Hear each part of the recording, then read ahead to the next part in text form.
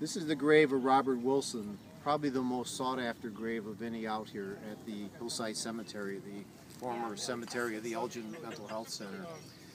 There's more mythology attached to Mr. Wilson than any other patient here, and some of those include his supposed service as a Confederate soldier, his status as an ex-slave, his being held for slave breeding purposes in southern Illinois, his age of at the time of his death of 112.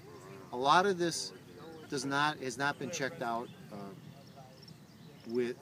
does not jive with research provided by the archaeology department of the Southern Illinois University. There's a lot of myth about Mr. Wilson, but not a lot of substantiated fact. And in fact, when you start to piece the story together, you see there's a lot of conjecture, exaggeration, and confabulation that goes with it.